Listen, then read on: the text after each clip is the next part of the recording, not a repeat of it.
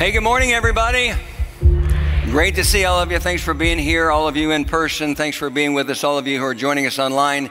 It's a great, great joy to welcome all of you. If you got a Bible, let me hear your pages turning to the Gospel of John and the 10th chapter. And this weekend, we do continue our special message series called I Am Jesus. What we're doing is we're spending several weeks looking at 7 specific statements Jesus made in the Gospel of John that all begin with the words, I am. And as we talked about in the intro to this message series a couple of weeks ago, when Jesus says I am, he's telling us his name. That is the name God gave to Moses. When Moses said, who am I to tell the people of Israel that you are? The people in bondage in Egypt. He wanted Moses to go and to lead them out of bondage. He said, well, who will I say sent me? And God said, tell them, I am, I am. And so this is a significant study because it's basically Jesus telling us who he is in his own words. We began a couple of weeks ago in John chapter 6, and I shared a message called I Am the Bread of Life. Last weekend, our children's pastor, Chris Franklin, was in John chapter 8, and he shared a message called I Am the Light of the World. And we find ourselves in John chapter 10 this weekend, and we're going to talk about this statement. It's probably the least known and the least understood. Jesus says, I am the gate for the sheep. We're actually going to have a couple of different messages in this series from John chapter 10 because Jesus also says in this chapter, I am the good shepherd. But we're going to begin with this idea, trying to understand what Jesus means when he says, I am the gate. One of the most fundamental truths the Bible teaches us about God is that he is a God of love. And one of the great blessings of putting this message together this week was spending time looking at so many different passages that talked about the love of God. Passages like Psalm 86:15, where we read, but you, O Lord, are a compassionate and gracious God, slow to anger. And here it is, abounding. I love that. Abounding in love and faithfulness. Psalm 136 and verse 26 says, give thanks to the God of heaven. His love endures forever. Now, we'll leave that up there for a moment because the way this is written in the Bible is actually as a responsive reading. And so we're going to do it again, and I'm going to read the first part. I'm going to say, give thanks to the God of heaven, and then all of you together are going to respond by saying his love endures forever. We only have time to do this once, so don't mess it up. It's just a one take Sunday, okay? Here we go. Give thanks to the God of heaven. His love endures forever. Somebody say amen to that.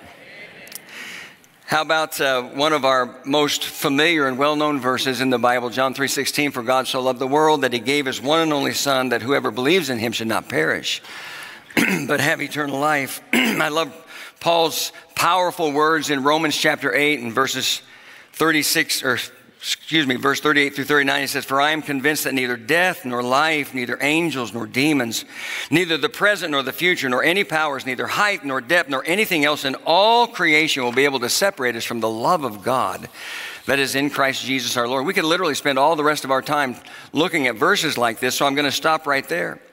God is the God of love. But the Bible doesn't just tell us about the love of God in verses like the ones we just read. It also gives us a number of word pictures about God that show us that he is a God of love. And one of the most precious, one of the most beautiful is the picture of God as a shepherd who cares for his sheep, a shepherd who protects his sheep, which is what the Bible says you and I are. In Psalm 100 and verse 3, we read, know that the Lord is God, it is he who made us. And then it says, and we are his people, the sheep of his pasture. That's who we are.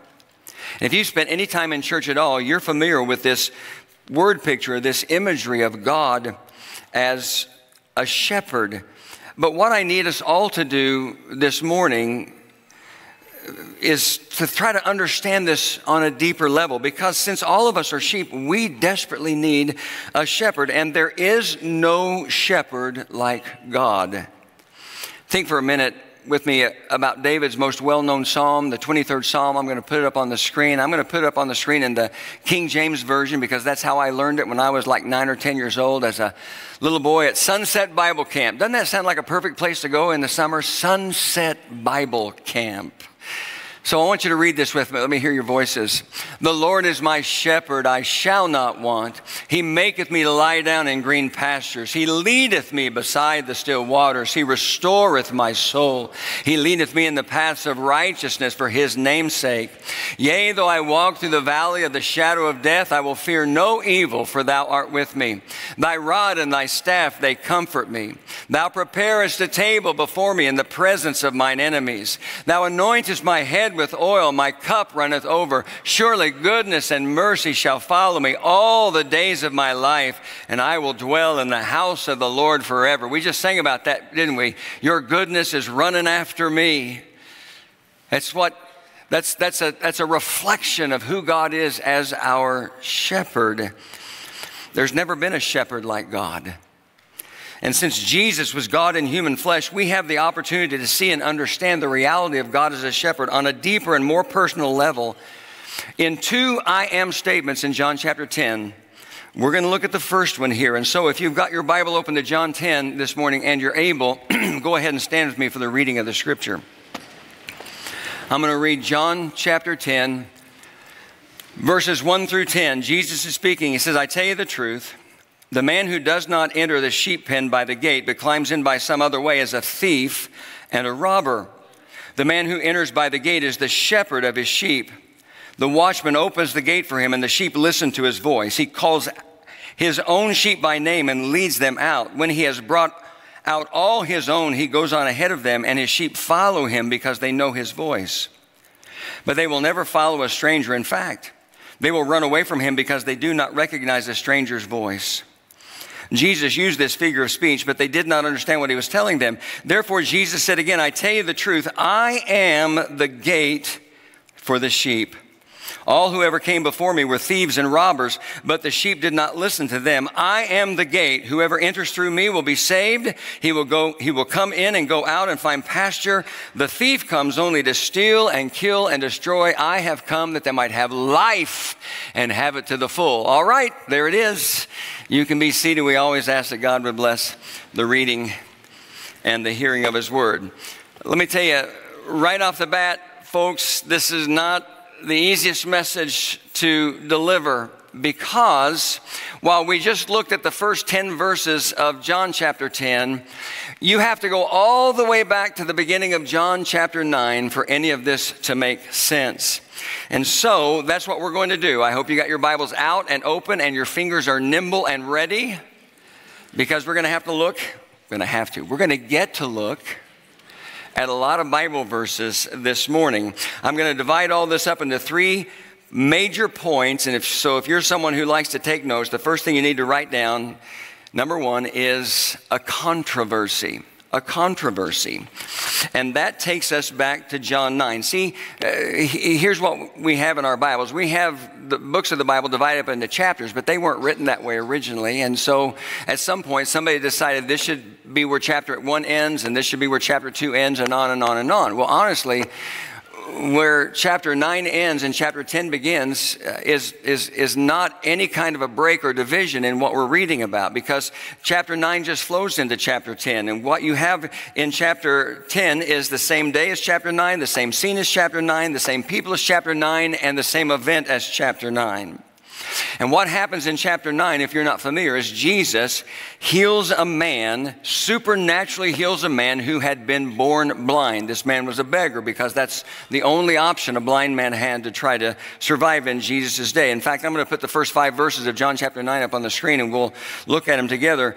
As he went along, he saw a man blind from birth. His disciples asked him, Rabbi, who sinned, this man or his parents, that he was born blind? Neither this man nor his parents sinned, said Jesus, but this happened so that the work of God might be displayed in his life. As long as it is day, we must do the work of him who sent me. Night is coming when no one can work. While I am in the world, and this is what Chris Franklin talked about last week, I am the light of the world.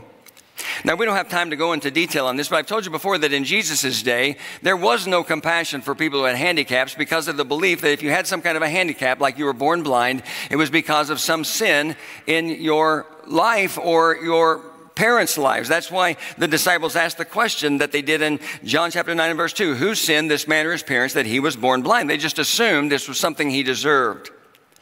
But remember, I told you, if you were here a couple of weeks ago when we introduced this series by talking about Jesus being the bread of life, I told you that Jesus was the master of the teachable moment.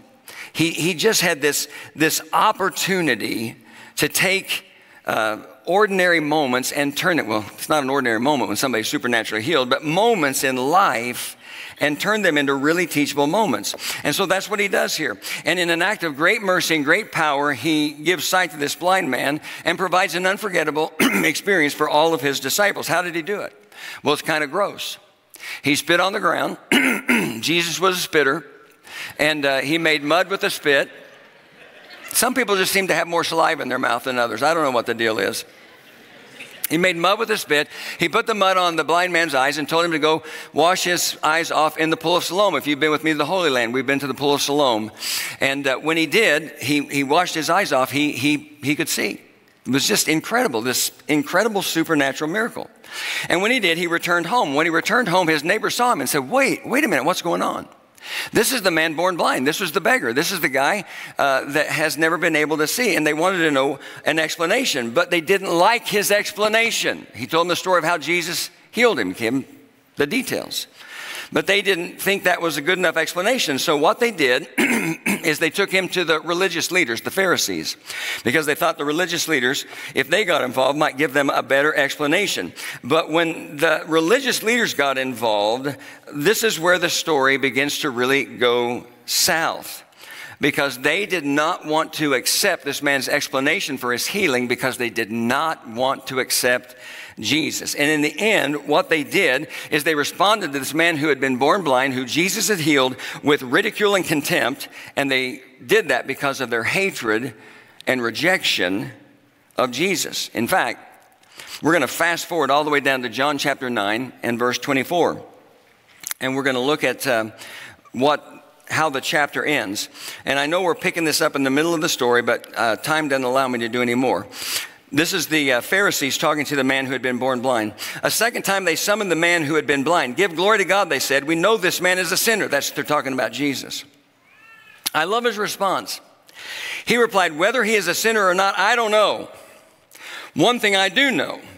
I was blind, but now I see. Somebody say amen to that.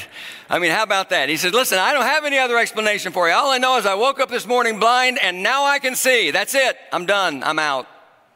That's what he's saying. And I love that.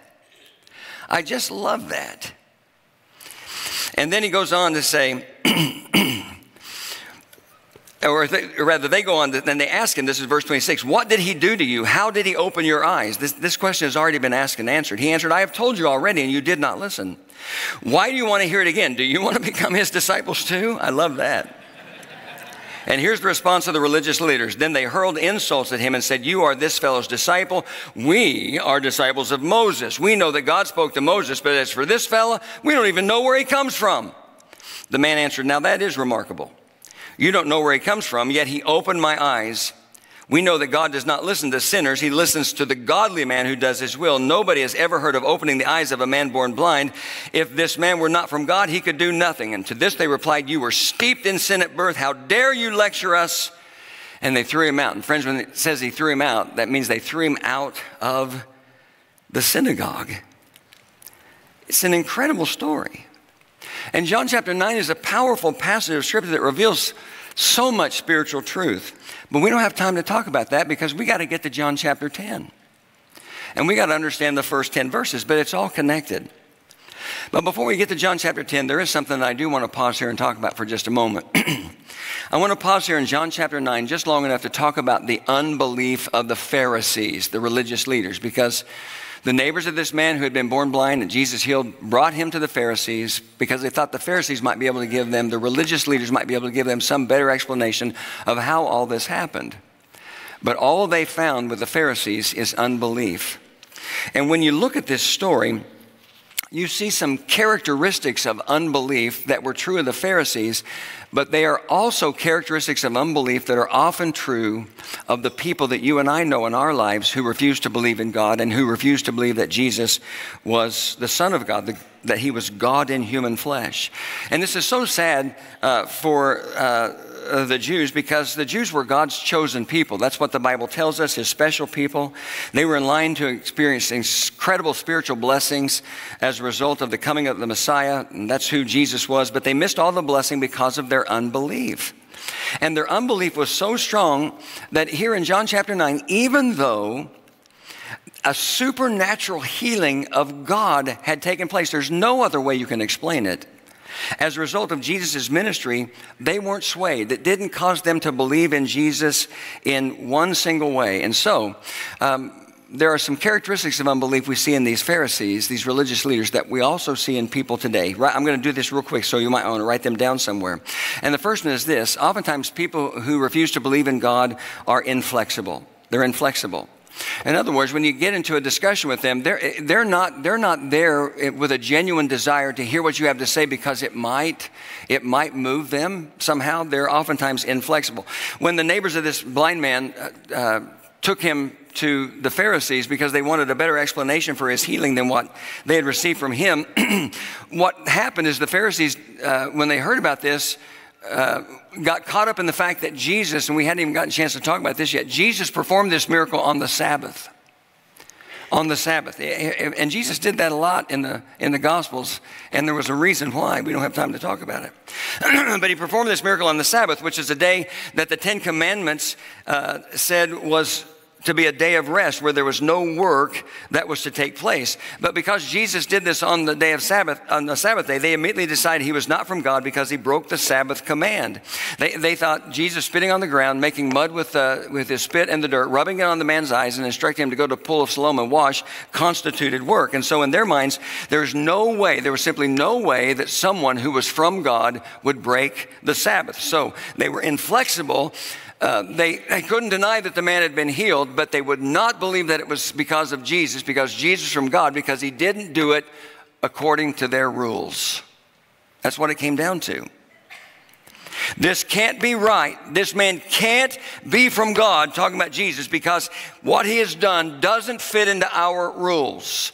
And here's what we understand when we talk to somebody about the reality of God. We're talking about a supernatural being. We're talking about the sovereign God of the universe. He's not going to operate by man-made rules. Somebody say amen to that. He's just not.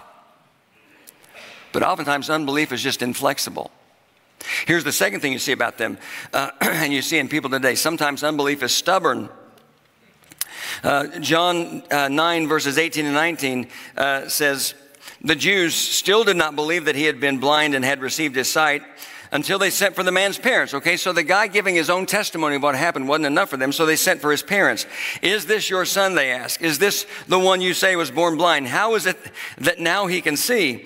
And so what we see here is with the evidence of Jesus' miracle standing right in front of them, staring them into their faces, the Pharisees remained willingly unconvinced about this miracle that had been performed because they were just stubborn. They were just stubborn. We're just not going to believe it. And that's the way people who are stuck in unbelief with regard to God are sometimes. It doesn't matter what you say or what you do. They're just not going to believe it. The third characteristic is they are foolish. We read these words a minute ago from John chapter 9, verses 24 through 27. And notice how this begins. A second time, see, they're foolish. A second time they summoned the man who had been born blind. Give glory to God, they said. We know this man is a sinner. And he replied, whether he's a sinner or not, I don't know. One thing I do know, I was blind, but now I see. Then they asked him, what did he do to you? How did he open your eyes? He answered, I have told you already, and you did not listen. Why do you want to hear it again? Do you want to become his disciples too? And so here's the deal. No matter how many times they hear the same story, they're simply not going to believe. And the longer they ask this man the same question over and over again and get the same answer over and over again, the more foolish they look. Here's the fourth thing about unbelief. Oftentimes, people who are steeped in unbelief, they're just not going to believe no matter what, are arrogant. They're arrogant. John chapter 9, verses 28 and 29 says, then they hurled insults at him and said, you are this fellow's disciple. We are disciples of Moses. We know that God spoke to Moses, but as for this fellow, we don't even know where he comes from. Then you skip down to verse 34, and it says, to this they replied, you were steeped in sin at birth. How dare you lecture us? And they threw him out of the synagogue. We don't have time to talk about this in detail, but, you know, oftentimes people who are just steeped in unbelief in the end are just going to make it personal, and they're just going to attack you because of their arrogance. And I guess another thing you could say is sometimes they're mean, because that's what they were in this setting. Now, I wish we had time to talk about this more, but let me just kind of sum it up like this. And this might be hard for some of you to hear if you have somebody in your life that you really love and care about who doesn't believe, and you think, well, I've got to find more evidence and we got to have longer discussions. That may not be the case. When it comes to someone who refuses to believe in God or accept the truth that Jesus was God in human flesh, we often think we need to engage in more discussions and we have to have more evidence or better evidence. But sometimes, everyone say sometimes, the problem isn't in the discussion or the evidence. It's in the fact that the person you're dealing with has a sinful, prideful heart. A sinful, prideful heart. And over the past 40 plus years of my life, I've had lots of conversations with people who say they don't believe in God. And there have been times when I've just had to stop the conversation and say something like this: I don't think there's anything that I could say or that anyone else could say to you that will change your unbelief, because clearly you don't want to believe. And that's just the reality for some people. Now, we might think, well, why would somebody not want to believe in God? Well, it's not that complicated. The reason is because of their sinful pride.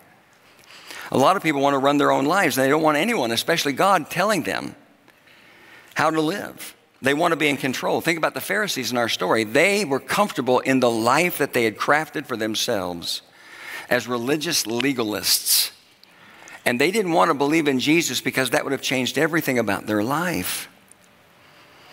And so sometimes it's easy for people, even people that we really love and care about, to make us think that their unbelief is about their intellect or about their interest in a more rational argument, when it's really about their sinful, prideful heart. So that's the controversy. Right down next to number 2. The second thing, and now we're going to make it into John chapter 10. I really should have assigned this message to somebody when I'm not in the pulpit, because it's so much easier for me to just let them do it. But here we go. Write down a contrast. That's number 2. Because when we get to John chapter 10, and all this is unfolded with this man who had been born blind and these religious leaders who refused to accept his explanation and refused to give any acknowledgement or credit to Jesus, what happens next is Jesus, in the first 10 verses of John chapter 10, contrasts himself as a true shepherd with the false shepherds who were the religious leaders of the Israelites, of the Jews. But before we talk about that, we've got to do one more thing in John chapter 9. We've got to look at verse 35 to the end of the chapter. It's not very long. This is right after the Pharisees threw this formerly blind man out of the synagogue. Jesus heard that they had thrown him out, and when he found him, he said, "Do you believe in the Son of Man?" I love the honesty of this man. "Who is he, sir?" the man asked. "Tell me, so that I may believe in him." He has no idea who Jesus is. Jesus said, "You have now seen him. In fact, he is the one speaking with you." Then the man said, "Lord, I believe," and he worshiped him. Jesus said, "For judgment I have come into this world, so that the blind will see, and those who see will become blind." Some Pharisees who were with him heard him say this and asked, "What, are we blind too?" And Jesus said, "If you were blind, you would not be guilty of sin, but now that you claim you can see, your guilt remains." And then begins the contrast between Jesus as the good shepherd, the genuine shepherd, the real shepherd, and these false shepherds who were the religious leaders. And so I love it when you get to John chapter 10 and Jesus says, "I tell you the truth, the man who does not enter the sheep pen by the gate, but climbs in by some other way, is a thief and a robber." Now, that's the way it reads in my NIV Bible. I would be curious here if anyone has an older translation where verse 1 of chapter 10 begins like this. Jesus said, "Truly, truly." I love it when I read my older translation Bibles when Jesus says "truly, truly," because anytime you are reading a Bible and Jesus says that, then just make a mark there, because Jesus is about to say something really powerful and really significant. And what he says here is the man who does not enter the sheep pen by the gate, but climbs in by some other way is a thief and a robber. And then in verse 2 he says, the man who enters by the gate is the shepherd of his sheep. Now, this is Jesus saying, hey, bottom line, there's a big difference between you and me, you being the religious leaders, you and me. You're false shepherds. And Jesus even goes so far as to call them thieves and robbers. And he says, but I am the true shepherd. I am the true shepherd. And let me tell you why we know that Jesus is the true shepherd. Let me begin by just explaining what he means by this idea of the sheep pen, or would commonly be called a sheepfold. In the life of a shepherd in ancient days was pretty rigorous. And they spent a lot of time with their sheep. Some of you have been with me to the Holy Land. We've been to the shepherd's field, and we've seen the landscape where the shepherd would watch over their sheep. And it's rough. It's difficult. And sheep are dumb. Sheep are stupid. That's why you and I are sheep. That's what the Bible calls us. And it was a tough job. And it took a lot of energy all day long. But when evening would come, then all the shepherds in the shepherding region of Palestine would bring their sheep back to a village.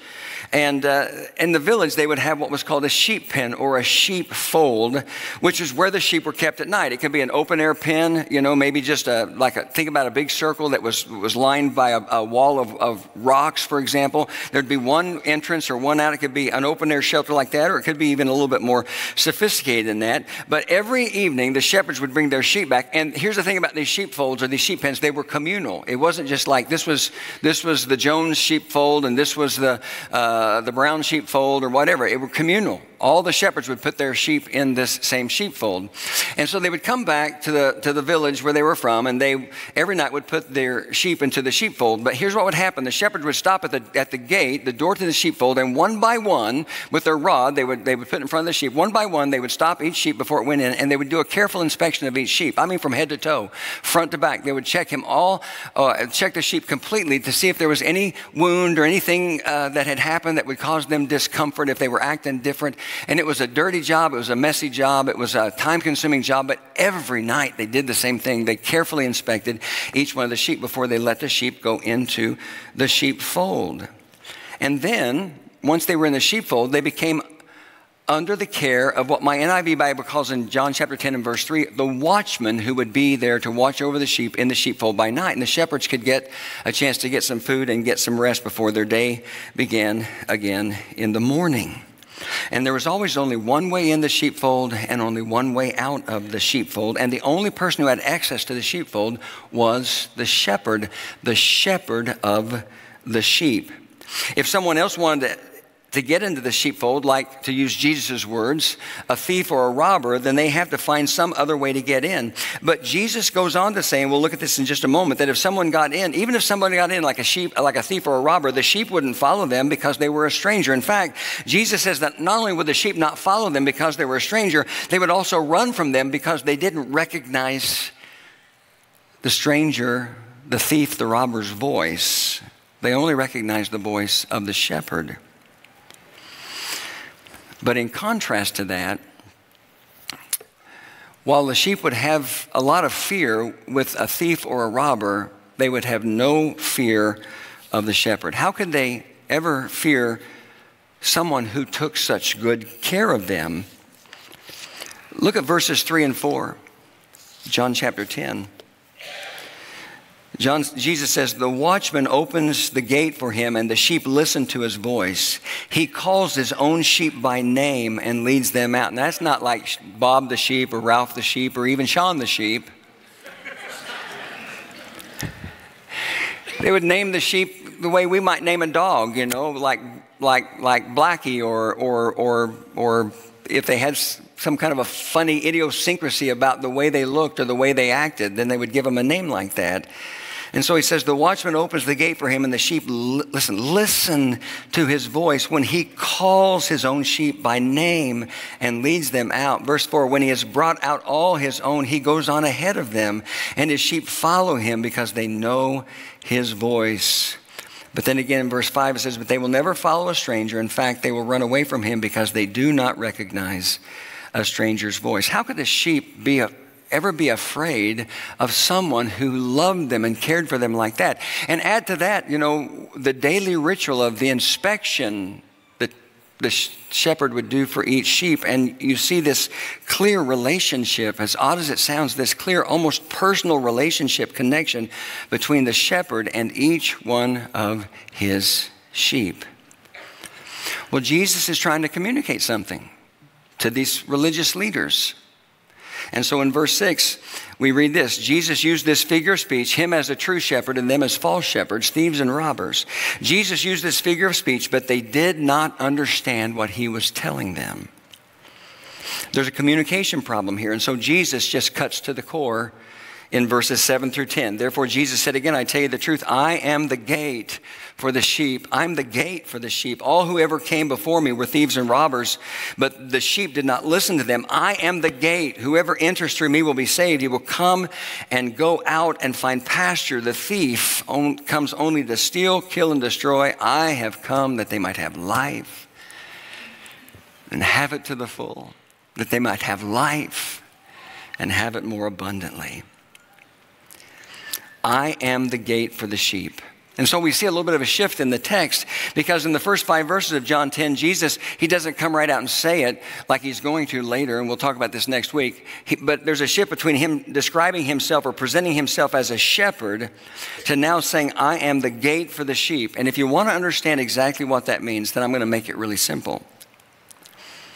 This I am statement is Jesus saying, I am the entrance, I am the door, I am the gate, I am the way to the life you need, to the life you want, and to the life you have always longed for. That's what he's saying. And so in a very real way, this I am statement is very much like one that we're going to look at later in the series in John chapter 14, where Jesus says in verse 6, I am the way and the truth and the life. No one comes to the Father except through me. He says, I'm the way. I'm the door. I'm the entrance. I'm what you've been looking for and longing for when it comes to life. Write down next to number 3, a conclusion. So we've seen a controversy, a contrast. Let's talk about a conclusion. Let's try to pull all this together. And to do that, you got to go back to the story of Jesus healing this blind man.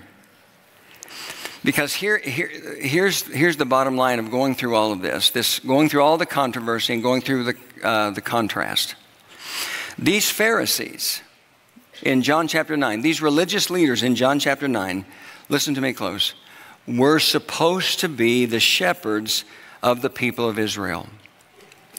But instead of caring for them the way a shepherd cares for his sheep, instead of pointing them to a genuine spiritual life with God or a safe, protected, peaceful life, they did just the opposite. And the evidence of that is seen in the way they responded to this man who had been born blind that Jesus healed. So Jesus heals a blind man supernaturally in an unforgettable way. When his neighbors see him, they don't know what to make of this, so they took him to the Pharisees, the religious leaders, these false shepherds, for an explanation. And they rejected this man's explanation for his healing because they said Jesus was a sinner because he performed the miracle on the Sabbath. And so what happens is, in spite of irrefutable evidence of a miracle standing right there in front of them, and in spite of an unchanging explanation, every time they ask him for what happened, they continued to look for a different explanation because they did not want to give any credit to Jesus at all. And finally, when they asked this man one more time how Jesus caused him to see, his frustration comes out in that verse we've already read twice. We'll read it again, John 9:27. He answered, I have told you already and you did not listen. Why do you want to hear it again? Do you want to become his disciples too? They got so mad at that response that they hurled insults at him and they kicked him out of the synagogue. They threw him out of the synagogue. These men who were supposed to be the shepherds of the people of Israel kicked this man out of the synagogue. They made it harder for him to get to God than easier. What should they have done? They should have thrown a party. A man who was born blind can now see. But all they did was ridicule him, and all they did was insult him, and all they did was throw him out of the synagogue because they weren't willing to give any credit or belief to Jesus at all. And so Jesus, taking all this in, says, you know what? You're just false shepherds. You are thieves and you are robbers. I'm the true shepherd. And I'm the gate for the sheep. I'm the entrance to the life that you've always wanted and the life that you've always longed for.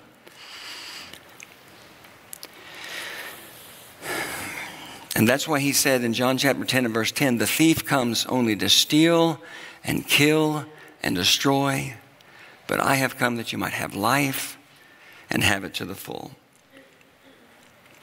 So let me just ask you a question this morning, and we'll get ready to close. How's your life today?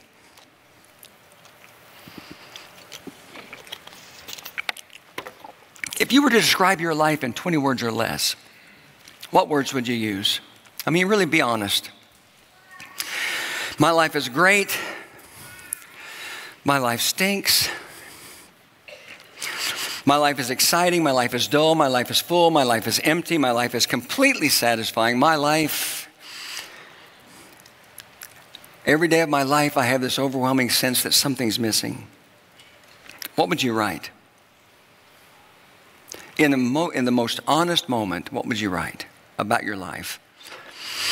I sat at my desk this week and I tried to write down single words that describe the life that Jesus offers. And as I thought about everything in John chapter 9 and the first 10 verses of John chapter 10, and I wrote down several words. All of them started with a P. That's how my mind thinks. Personal. A shepherd has personal knowledge of his sheep. God has personal knowledge of you. Jesus wants to make that even more personal when you give your heart to him. Protected. A shepherd protected the sheep. Jesus wants to protect you in your life. That doesn't mean that you're not going to have any hardship or trouble in your life. We all know that's not true. Jesus said just the opposite of that. He said, in this world you will have trouble. Literally, he said, in this world you will have trouble in John chapter 16 and verse 33. But then he said, but take heart, I've overcome the world. And so there is a protection. It's just not a protection we sometimes immediately see in the moment. I wrote down powerful. Who's more powerful than him? Who's more powerful than someone who can heal a man born blind in just this really unusual way? Who's more powerful than Jesus, who is the good shepherd? Peaceful. Is your life peaceful today? You feel a deep and abiding peace deep down in your soul no matter what happens around you today. Even when you face the questions of life that don't make sense. And I wrote down plenty.